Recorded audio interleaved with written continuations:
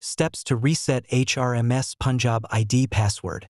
First of all, open a browser and search iHRMS Punjab. Step 1. Go to the official website. Open your browser. Visit https://hrms.punjab.gov.in. Step 2. Click on Forgot Password.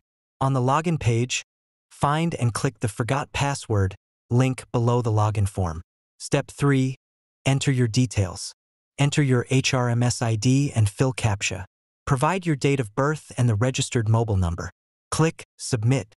Step 4. Verify with OTP. You'll receive a 8-digit one-time password, OTP, on your registered mobile. Enter the OTP in the given field. Step 5. Set a new password. Enter your new password, e.g. RAM at 2025. Confirm it again to avoid typing errors. Click Reset Password. Step 6.